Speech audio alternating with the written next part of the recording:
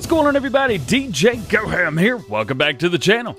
It's Farm Sim News, baby. Hashtag Farm Sim News.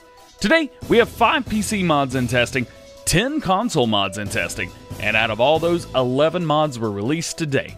Let's check it out. In testing for PC, we have Agricultural Convoy Panel, Beacon Light, Gettler Primus Plus 250 300, Mini Brune, and Seasons Geo Germany Baltic Sea. In testing for console, we have Electrical Box, Flegel TMK 266 Bull, Hauer Snowpack, Joskin Drakkar 8600, Large Timber Frame Barn, Metaltech DB Pack, Mini Brune, Placeable Steel Silo, Seasons, still in testing, and Seasons Geo Snowy Lands. With all that being said, we still have 133 mods still waiting to be tested, and the current average waiting time for newly submitted mods is 10 workdays. In addition to all the mods we've talked about so far, 11 were released today. I've already made a video showing these off, which you can find linked in the first pinned comment below and in the cards above. Well guys, that is going to be it for today. Nice, short, sweet, to the point.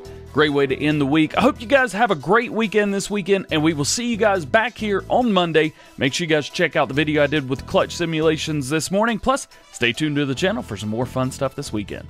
Hope you have a great day. We will see you later. Peace.